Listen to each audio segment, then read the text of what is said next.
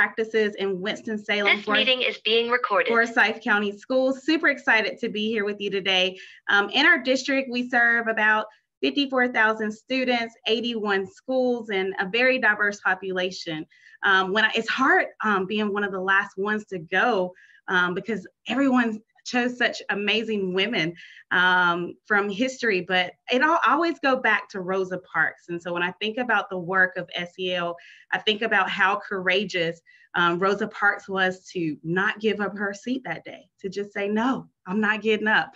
And so I think in this work, we have to be steadfast and unmovable. And so Rosa Parks comes to mind for me this afternoon.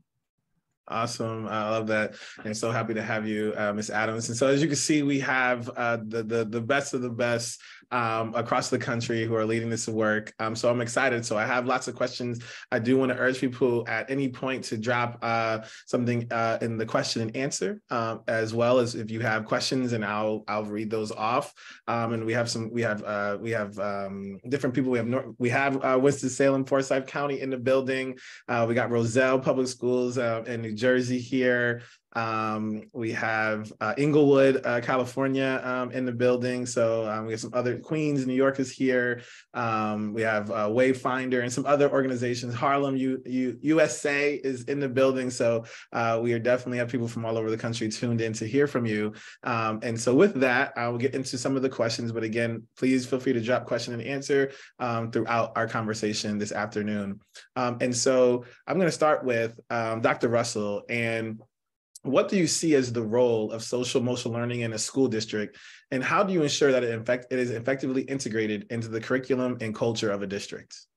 Yeah, when I start to think through the role of social emotional learning, it's really about all of the work that we do inside of schools as well as outside of schools. So it's teaching our kiddos, of course, how to regulate their emotions, as well as how to interact with others socially. But it's doing that work on a district level, it's doing that work through teachers that are in buildings and through coaches that are also in buildings. So a part of the work that I have the pleasure of doing is making sure that this work is being integrated in schools. And that's equipping our district coaches and our leaders to work with our teachers to ensure that this SEL piece is being woven into all of the things that our teachers are doing on a school level. So that means as a part of our academics, as well as anything outside of academics, our non-academics with kids.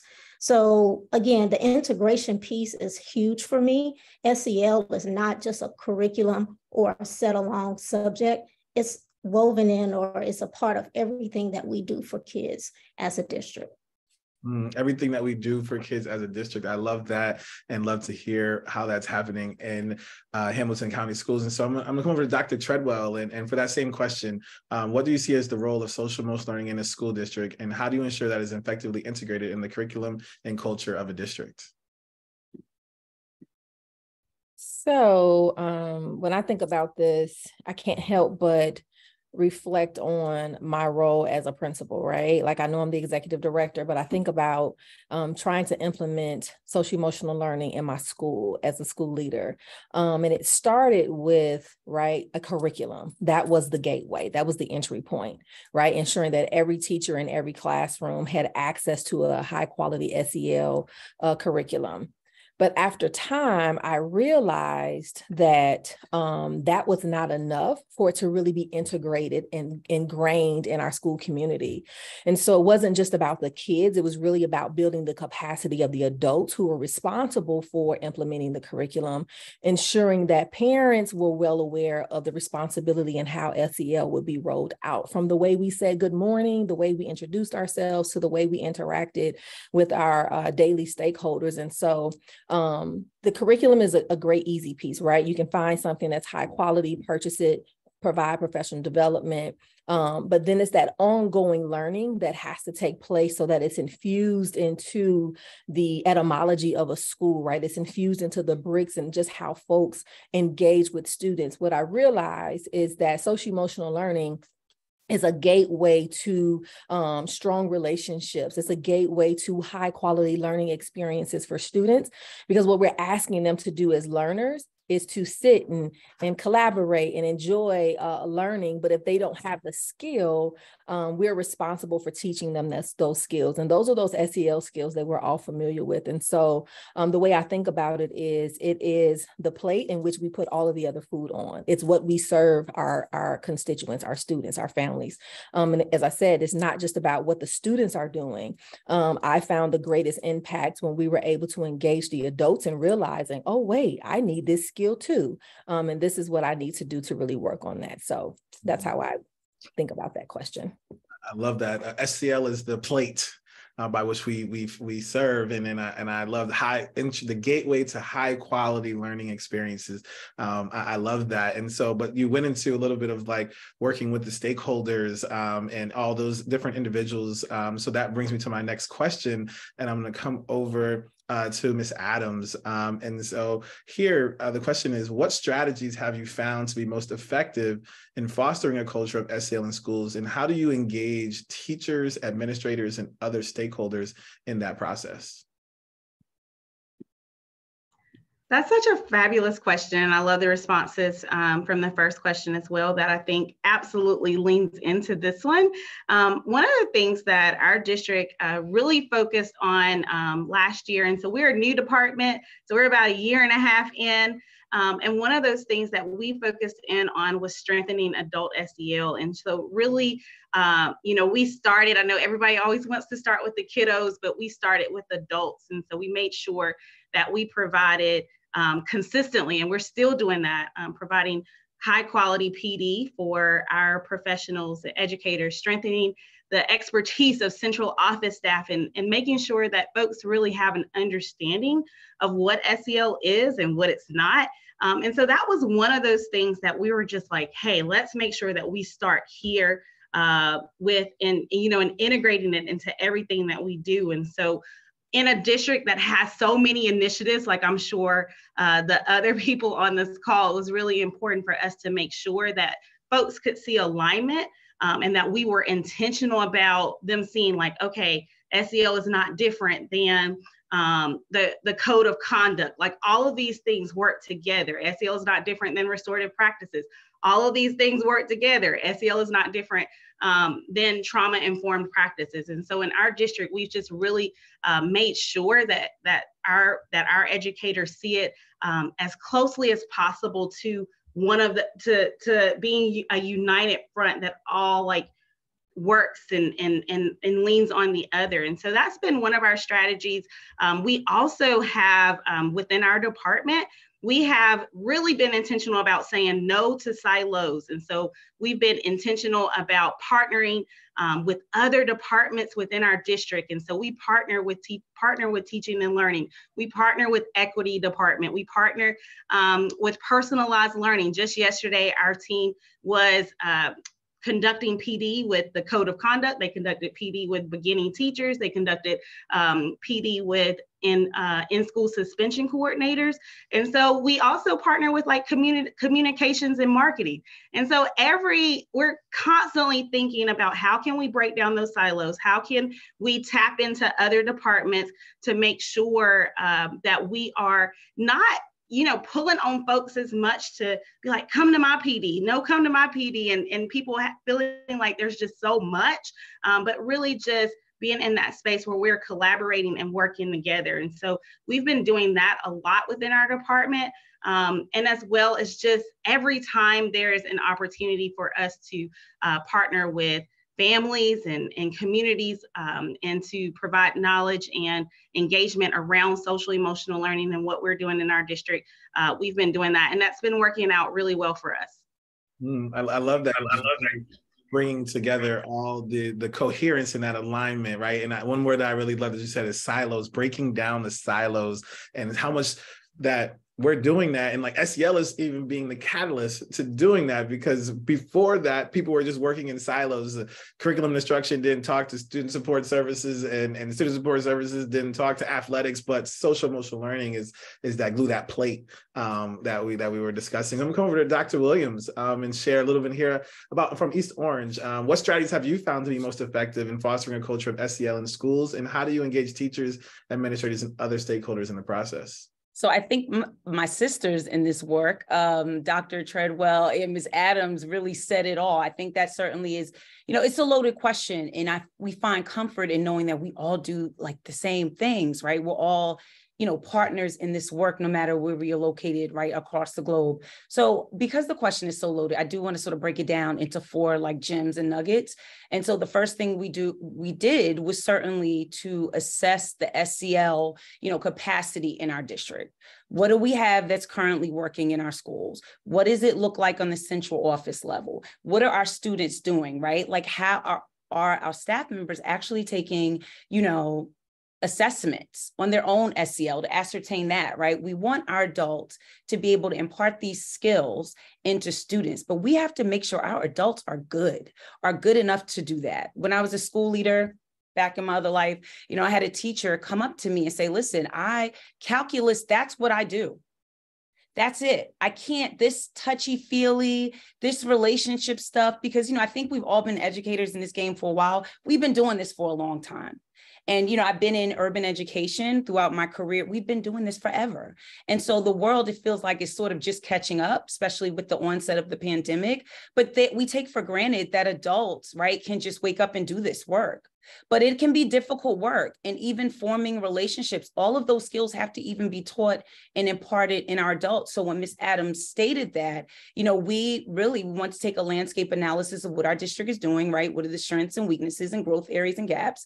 And then we certainly want to build capacity in adults. And we wanted to make this distributive work so it just doesn't rest on the school counselor, the social worker, because you have 1 and 2 or 5 in a building with 2,000 kids, right? And so they're expected to run around like the hair is on fire. We know that, for this to take place effectively and truly be distributed for our students, from those that work in the cafeteria, to the security guards, to the TAs, to the principal, to the superintendent, everyone must be invested. Thirdly, we wanted to strengthen our student talk. We wanted to give our students a chance to be upfront, outright, because we know we want to hear from the mouth of babes, right? We want to hear how this, how our work has transformed them. So us, in partnership with Urban Assembly, we are like a marriage made in heaven. We've been working together for the past 2 years. We've had student panels, SEL showcases. Our superintendent just recently conducted an SEL in the Community series, where we featured Jason Wilson, who is a renowned author, and he has a film on ESPN3 and his work out of Detroit, as well as Brandon Moderate. And this was for the community. And this was to talk about how, our males, especially, to be able to express emotion and all of those skills, right, that we promote with SEL. But last but not least, we also wanted to, walk the walk. And so we want to show adults, right? Sure, we're training them, professional development, all those things, but we wanted to have tangible success and be able to celebrate with adults. So with the generous donation from Horizon Blue Cross New Jersey, under the leadership of our board president, Terry Tucker, we were able to secure 21 wellness spaces in all of our schools for adults. These are havens. These are sacred spaces. And so adults see that, and they see that our superintendent, he is prioritizing social, emotional wellness and just in general wellness in our district. And I think that really means a lot, to be able to provide student voice, adult voice, and to be able to provide, safe spaces for everyone. I love that, prioritizing student voice, adult voice. Amazing work happening in East Orange Public Schools. So thank you, Dr. Williams, and breaking that down, because it is a heavy question, and you gave us those four nuggets. And so what that's going to bring me to is to my next question. I'm going to put it in the chat and share it. And I actually would like to hear from each of you. You've kind of mentioned it, but I would love, because I think everybody here wants to learn from you. And so we've talked about a lot of things. So what I'm thinking is that I would like each one of you to answer this. I'll instruct who, in terms of the order we'll go, but just share what challenges. And so I'm going to amend this just a little bit and share what's one challenge that you have faced in implementing SEL initiatives in your district, and how have you addressed these challenges? So we could just do one. So you have to say multiple ones. So that way we're going to get 4 different challenges that people have faced. And so we'll start with Dr. Russell. And if you can share one challenge that you have faced and how you addressed it. And I think that would be a really great takeaway for people, because they're probably facing some of the same challenges. And I heard this challenge in my remarks. So one of the largest challenges that we face with the implementation of SEL or SEED here was adult understanding. So as we started to roll out the initiative of social emotional learning, social emotional and academic development, we had to make sure that we educated individuals around what that means and what it means for kids as well as what it means for adults. And if I'm very honest, I think a lot of our adults struggle with what that looked like in regards to their content. So if you can remember, Brandon, you were a part of our initial work and you had an opportunity to come to Hamilton County and help us train a group of adults. We started to think through what are some structures that we currently have that align with social emotional learning. So when our adults started to realize, here are some things that we're currently doing that's helping students with their self-awareness and with their social awareness, with things of that nature, they started to understand how they could implement this. So again, I go back to the lack of understanding for adults was a challenge for us, not just within our schools, but also within our community. We had to do some teaching around what SEL is and how it's beneficial for our kiddos. But with that consistent communication, we've gotten better. Each year we've gotten better, and we have our teachers as well as our district leaders and our community leaders, partners that are able to communicate around what social emotional learning is for our kids and how it's helping our kiddos. I love that. Thank you for sharing how you've conquered that challenge in your district. And I love that we keep building upon it each year. And I remember, so interesting what Dr. Russell mentioned, that was like 2 weeks before the world shut down, literally 2 weeks before the world shut down in 2020. So it's really great to hear all the amazing work that is taking place and that you're leading. I'm going to come over to Ms. Adams to share, what is one challenge that you have incurred and how you've addressed it? So, Dr. Russell, that is probably the biggest one. You said all of those things that I would say as it relates to just understanding what SEL is and what it is not. If I had to just add to that and pick another challenge in our district this year, our superintendent said to me that she wanted SEL curriculums across our entire district. And so that was amazing. I was excited.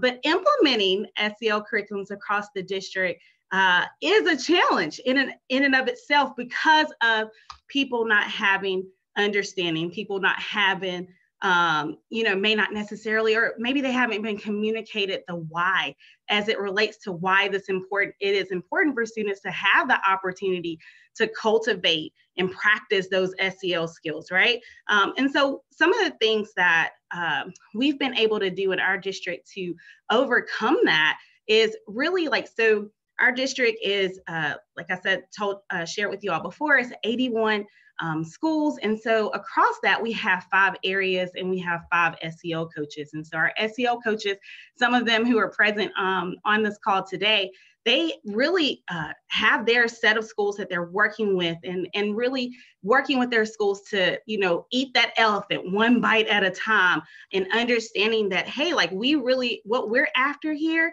is what our friends at Castle would call systemic SEL. We don't want just the frills and the those things that are kind of surface, but we want to really make sure that we're getting to systemic SEL. And so some of those things, some of the ways that we've addressed that is through having the support of our SEL coaches, being on the ground, working directly with schools, helping support their challenges. One of those things that I do within my role is I present almost bi-monthly to principals in our district so that they have an understanding and can really support the implementation of rolling out this curriculum with fidelity. And so in our district, we utilize 2 SEL curriculums, Project Wayfinder and Second Step.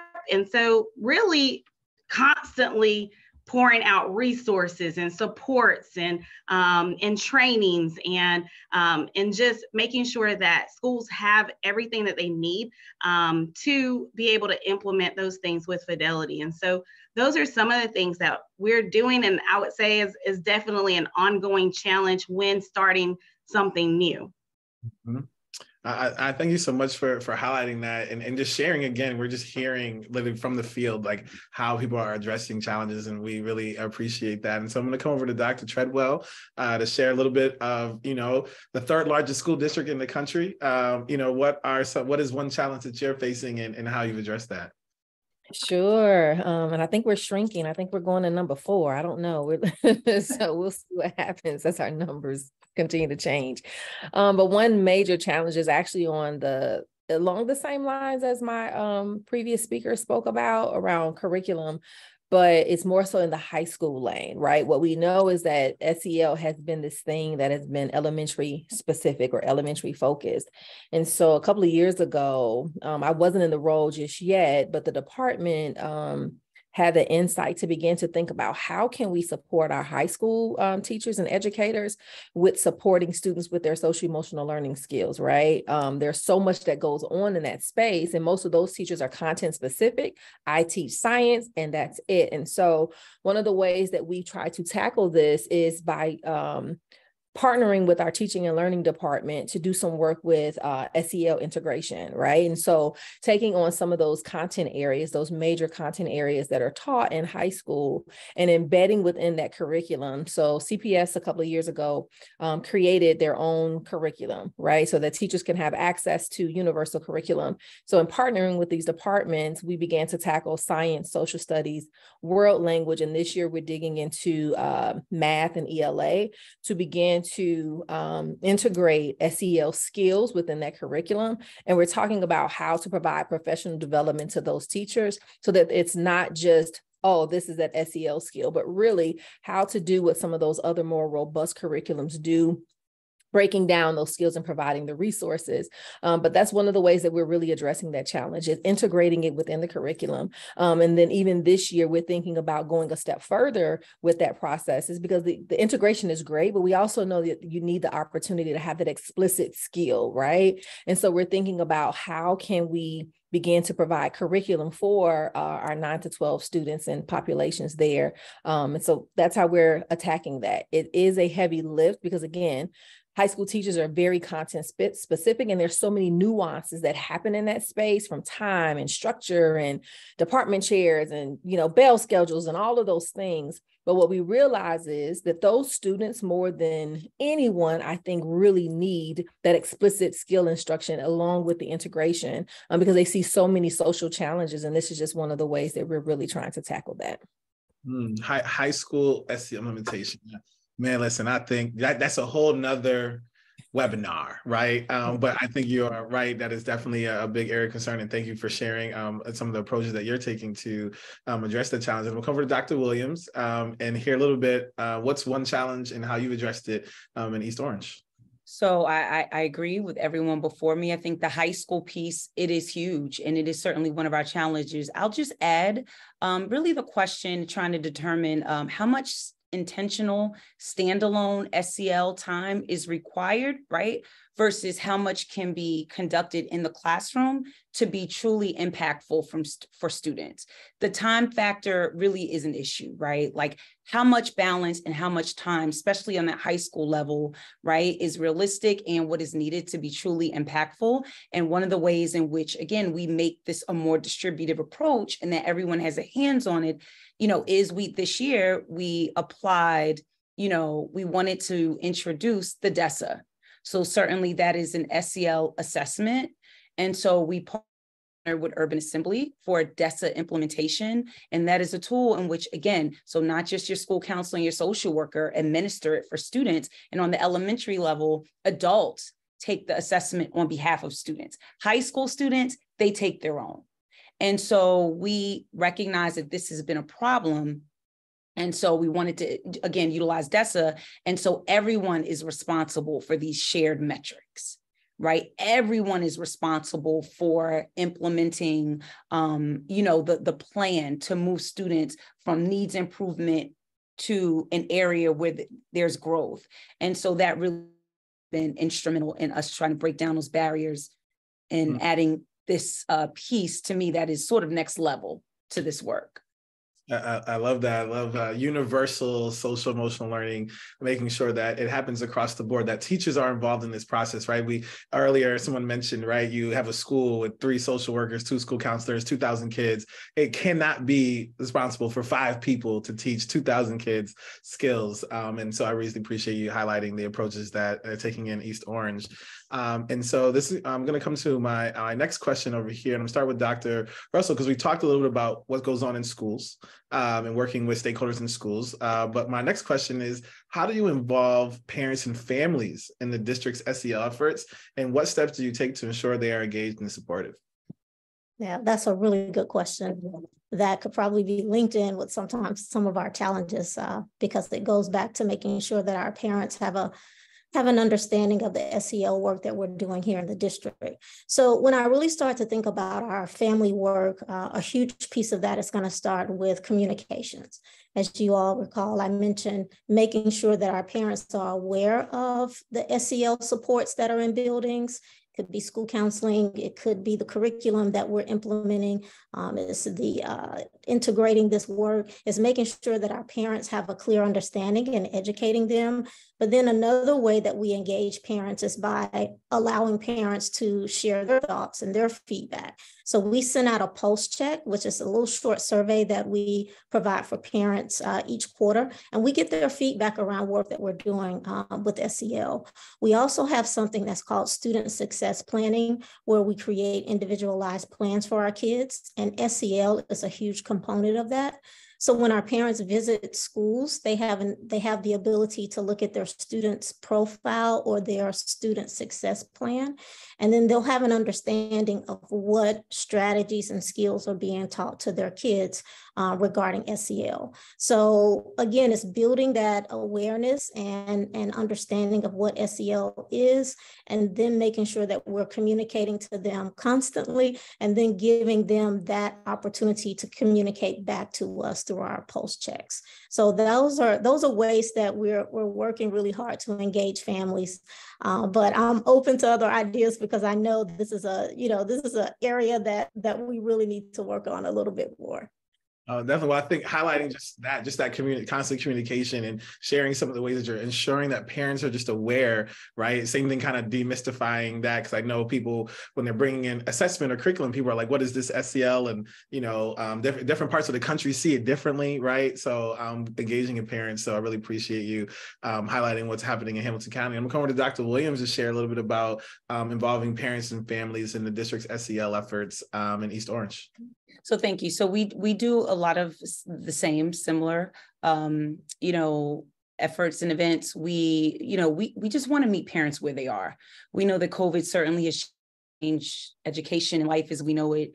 Parents immediately, converted living rooms and bedrooms into classrooms. And so folks are still recovering from that, right? And so, we try to really broaden our communication to parents. So we're still on Zoom, right? We have a number of school portals that communicate to parents. We still do in-person events. My department actually houses the parent and community specialists here in the district. And so even last night, we had a workshop where we brought someone from the New Jersey Bars Association attorney to discuss how to set up trust for your students, how to create plans for your special needs, SEL, and plans outside of post-secondary life, right, for our special needs students. So we want to be able to address all aspects because we know we are, even though, we are the community district, we are the community school. And so parents look to us for a lot of resources and answers. And so lastly, I do want to point out, I just mentioned DESA, our SEL assessment. We encourage schools to send DESA results home. Okay. So, monthly parents can have a printout of how their child, same as if there were standards for ELA and reading and state and Common Core standards. Parents are also getting the results of, their DESA students, right? Like DESA results for their kids, because it's important to understand, we meet with them about SEL. What is it?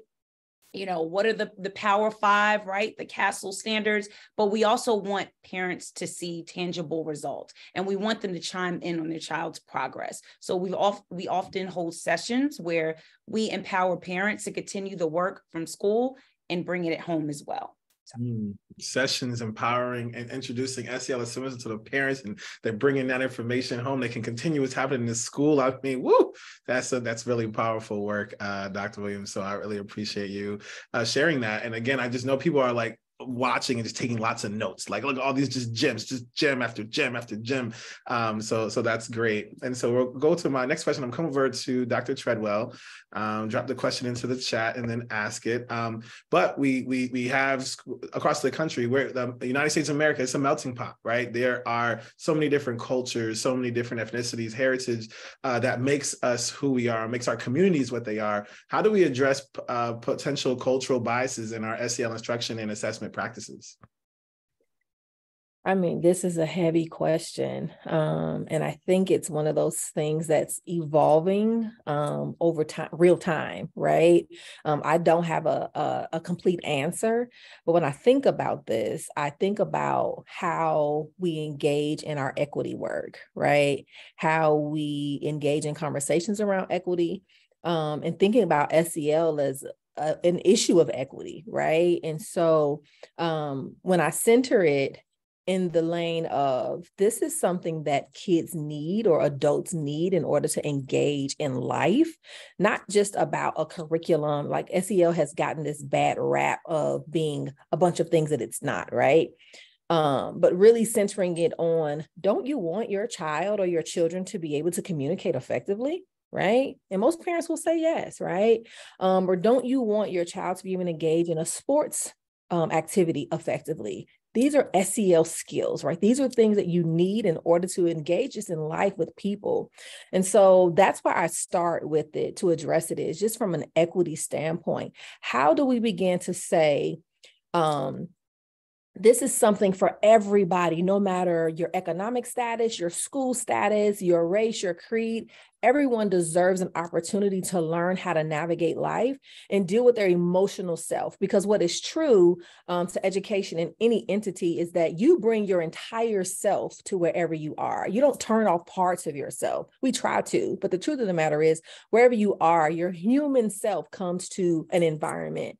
And when it's not regulated or it doesn't have the skills to be able to engage appropriately, you have to kind of pause and say, well, what is needed there, right? And so in instruction, if I go back to the questions, the cultural biases, what happens is again, teachers or adults or parents or community folks think, well, we don't have time for that. But if we're thinking about educating the whole child, right, then my bias begins to get, it goes into a barrier space, because what I understand is that in order to ensure that I'm teaching to the whole child, I have to deal with the social aspect, the emotional aspect, as well as the academic parts of them, right? But I can't reach the heart or the mind without reaching the heart, right? And those are the gateways into, to begin to dispel some of those biases that come up with folks, right? We're all human beings. That is our equalizer when I think about this, right? And so starting those conversations just from the point of equity gets you a foot in the door to begin to say, let's think about this a little bit differently. And then even in, and I don't want to take up all the time because time is just ticking away, but that's how I think about it from that SEL, just that instruction space, right? When I think about my value and my time in a classroom or my value and time in a school setting, I get more time to teach those high quality instructional lessons when I've taken time to take care of the needs of the children, right? And then the true is the opposite. When I don't take time for that, kids tap out, and then I'm missing an opportunity to really, again, engage in teaching the whole child. And so that's just one of the ways that I think about it. It's an equitable issue, right? Cultural biases, yes, but it's really an equity issue when I think about that. It's an equity issue. Teaching explicit social emotional learning gets us to equity. Oh, that's right there. You know, listen, I mean, all of you, I mean, I'm gonna have to like drop the Cash App because we take up offering because we are having church today in terms of everything that is being shared. But I really love that response. And so I'm going to just stay in that area just a little bit. And I'm going to come over to Miss Adams and share my next question, which is, how does SEL instruction contribute to the broader goal of creating a socially and just and equitable learning environments? And so you can build on that and stay in this area for a little bit before I switch back to our area of implementation of SEL.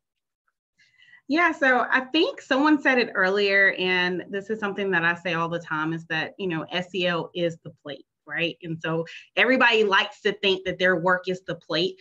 But, you know, as many of these amazing women have said here today, is that space of your SEL skills and the, you know, making sure that we're self-aware, that we are managing appropriately, that we're socially aware, relationship skills, responsible decision-making, all of that allows for us to lean in and have those hard conversations and address the inequities that are within our system, right? And so we want to make sure that with one of the things that we're constantly doing and evolving in and learning and leaning into is, how can we elevate youth voice in our district? How can we give students more agency? How can we make sure that our classrooms are supportive for all and not just for some? How are we making sure that we are not utilizing SEL for those kids, but we're making sure that SEL is available to support all kids and all young people, regardless of where they are, how they identify.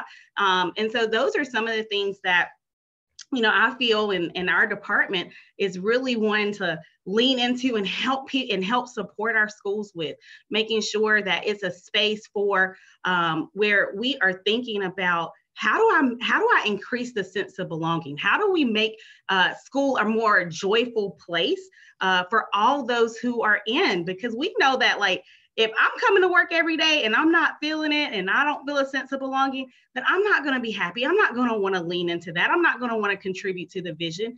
And so making sure that our students see themselves as a part, they see themselves as partners, you know, and our most important stakeholder is so critical. And so I think helping them, you know, continuing to develop their identities, being able to speak out against injustices when they see those in their classroom and in their spaces, and being able to have those amazing conversations of opportunity for them to talk about you know, their culture and who they are and their lived experiences, and me understanding that maybe just because I look like you, our experiences can be completely different. And so we want to make sure that as a district that we're leaning into that and we're providing students opportunities to learn about themselves, but learn about each other as well.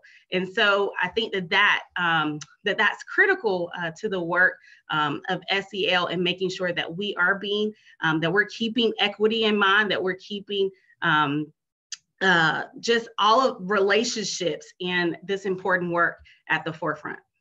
I love that you highlighted so much, and just thinking about all kids, and even thinking about, like, yeah, just because we also may look like each other, our experiences are different, right? And how we can't allow those biases to play a role in how we help students develop social emotional learning skills. We're just on a roll, so I'm gonna just keep going. And so we talked a little bit about inside the school. We've also talked about families, and so actually, what I would like to get into is that with our school districts, we have lots of community partners, right? And like the school district is this like central hub for so much. And so I want to come over to Dr. Russell and hear a little bit around in Hamilton County.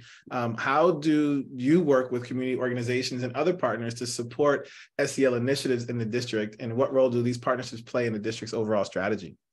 Yeah, thank you.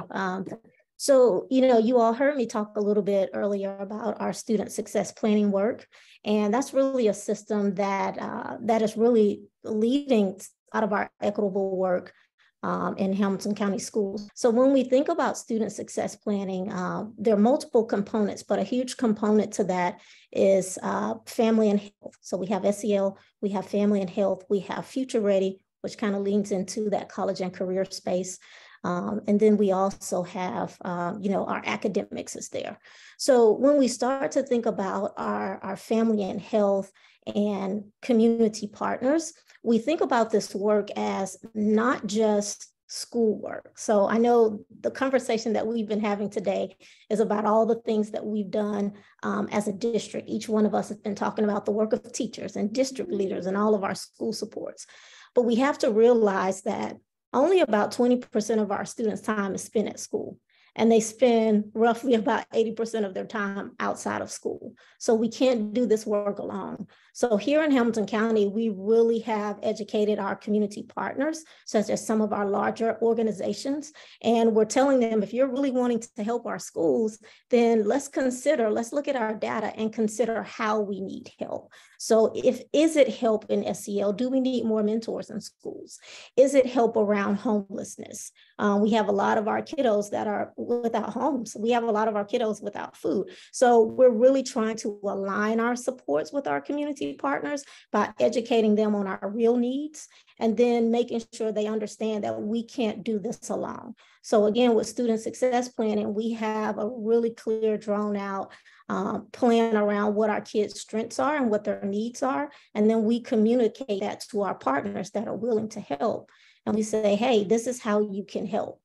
Again, if it's mentors or things of that nature, this is how you can help. And then making sure that they know we can't do this work alone because most of our kids' time is spent outside of school.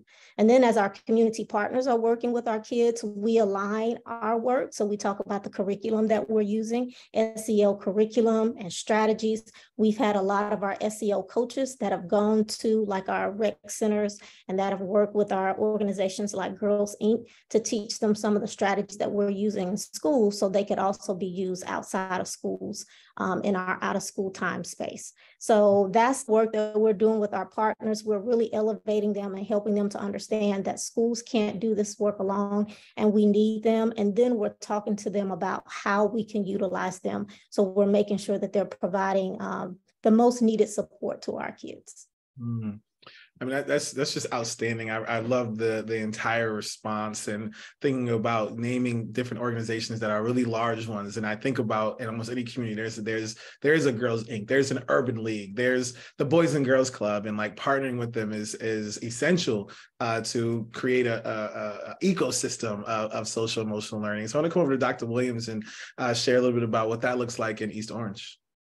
So I always say, like, if It Takes a Village was a district, it would be us because we understand certainly the importance of that work. When I arrived here about a little over 2 years ago, we really wanted to look at what was there in place and to be able to make sure we sustain those partnerships as well as look at the gaps and figure out what we don't have, even looking at a tiered system of supports.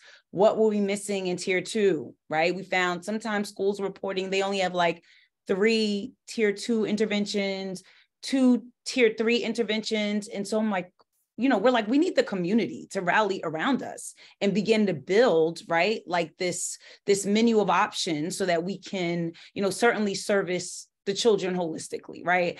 And so, we work very closely. We're very blessed to be able to work very closely with our city, the city of East Orange. These are the same students. Again, they come to the summer for programmings and jobs. And it really started there. We were able to take our students. I'll just give you some examples of partnerships that we've created and sort of maintained. We were able to take, our girls to Yale University for a visit last summer. We did that through the city of East Orange. We worked with, a lot of organizations to be able to provide opportunities, even Urban Assembly, right?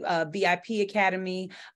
We were actually honored by the city and a few other places, but I'll speak specifically about this. We would not have been able to provide our schools even with wellness lounges without this general and sizable donation. And so it's important I say all that to say, to make a long story even longer, I think just realizing what you have and what you need as a district, right? If you need more, we have counseling services here available to every single student during school hours, no charge to any single family, right? No insurance cover, any of that. And we were just able to foster partnerships and grants, we look through grants, see what we can apply for, because it's important, it matters, and it really does take a village. And I've also learned one more thing, it's equally important to document what you're doing, because I was guilty of that. My first year, I'm like, wait, we have that. So now we document, we put it on film, we brand it on social media, and it's, certainly not false advertisement. That's what we do. And so when you do that, places will seek you out. Hey, we have money. This is a corporation. I see you're doing this. I see this is your initiative. And so we really take pride in that.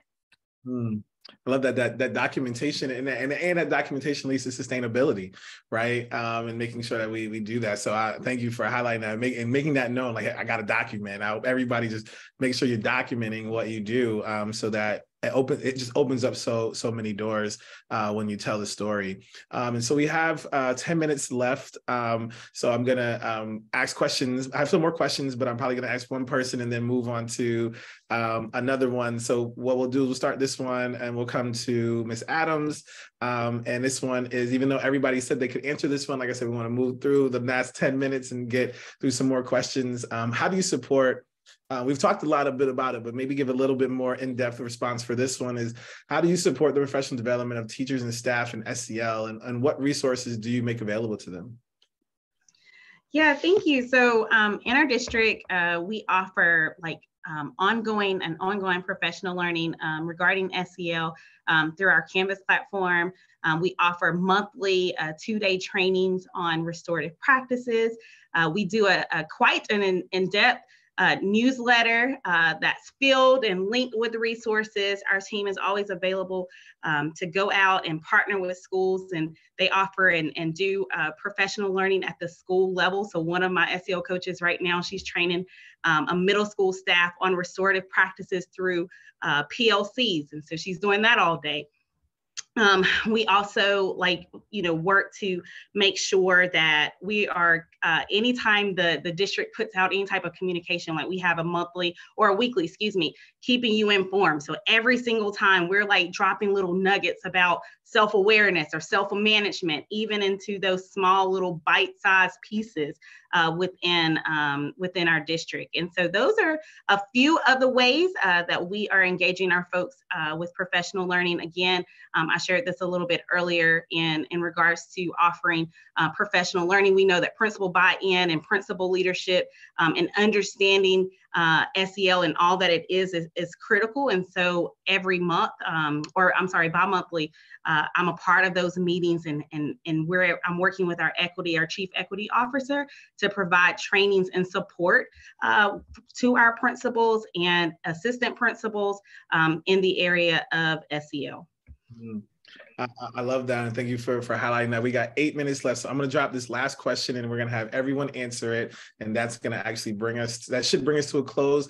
We keep the answers about 1 minute, 1 minute, 15 seconds, and we should be right at about 1:58, so that we can end on time and respect everyone's time. Just thinking about everybody that's here and the fact that this is recorded and the world will see it. We'll use it in trainings and stuff like that in terms of just the conversation, because so many gems were dropped. What advice do you have for other districts looking to implement or improve their SEL programs based on your experience and success? So if everybody wants to share one nugget that they would love to share in terms of this question, and we'll start with Dr. Treadwell. So I have a saying that I love to use, especially when you're implementing new curriculum or programming. It's go slow to go fast. So building a very strong foundation, evaluating what's working, what's not working, but go slow so that eventually it'll take full steam, and you'll be able to move at a much more rapid pace. But start off slow, build the capacity of folks, and then you'll start soaring. So. I love that. Build that capacity. Start slow, build the capacity. All right, we got our. That's boom. We got that. I love that. We're gonna come over to Dr. Russell. Yeah, I love that. So in addition to going slow to go fast, I would say don't become weary in well doing. So, anytime you're implementing anything new, there's going to be pushback because people are trying to understand. But keep with the good work. This is great work for kids. And actually, it's just great work for the community. So I would just say stay committed to the work and just don't become weary. Just stick with it and be courageous. Don't become weary, stay courageous. Absolutely, because it is challenging, right? And everybody here is large school districts. You got thousands of people, right? And I think about diffusion of innovation work, and like you got your early adopters, you got your influence. Like I'm on this. Is everybody after that bell curve and everything after is a challenge. But yes, stay courageous. I love that. We're going to Dr. Williams. All right. So I would just say focus on the core four, even in its infancy stages. So you have, what story does the data tell you? So data, leverage partners, think about your adults and your students. So if you put a Post-it somewhere, you got the core four, and then just like, my colleagues in this work, start slow, 4. All right, the core 4. I love that. Put that on a Post-it note. Keep that nice, near and dear to your heart. And Ms. Adams. Yes, I'm always reminded of a quote from a hero in this work for me, and that's Dina Simmons. And so she says that good intentions don't equal good outcomes, right? And so I think that as we are in this work, that yes, we have to be intentional, but we also need to make sure that we're steadfast and focused on the outcomes for our students and the well-being of them in their future, and making sure that we are doing all that we can to provide the action steps of what this looks like. What does, implementing high quality SEL in your school, what are the action steps? What does it look like? And so I'm always just reminded about good intentions don't equal good outcomes. And so wanting to make sure that people have intentionality, but they also have those action steps. Intentionality with the action steps equals high quality social emotional learning, but high quality outcomes, period, which is what our districts want, but that's what our kids deserve, right? And how we build that. So one, I want to thank you all, Dr. Russell, Ms. Adams, Dr. Treadwell, Dr. Williams. I appreciate you for responding to the call to be a part of this webinar, to talk about how you all are implementing social emotional learning across a district. It's just, it was just so powerful. And I know there was so many gems dropped, lots of people taking notes. So I really appreciate and thank you for that. And thank you for being here. There are no questions in the chat because we have like 3 more minutes, but I think we are good to go. So I really just, again, thank you for being here. And I hope that everyone that attended was able to take away a lot. And this recording will be made available to everyone. But again, thank you to our panelists for making time to be here with us today and dropping all the gems that were needed as we look to implement social emotional learning across school districts. So thank you, everyone. And actually, I'm going to take a group picture right now. We're just going to do this even though people are watching. So if you could unspot me, Lori, I just want to take a group picture, but I can't take it without when it's spotlighted. Thank you. All right, so I'm gonna count to 3. 1, 2, 3. Awesome. All right, so I got my group chat. So I'll make sure everybody gets everything. But thank you again. And we'll do this again. And hopefully next time we do it, we'll all do it in person. So have a wonderful Wednesday, everybody.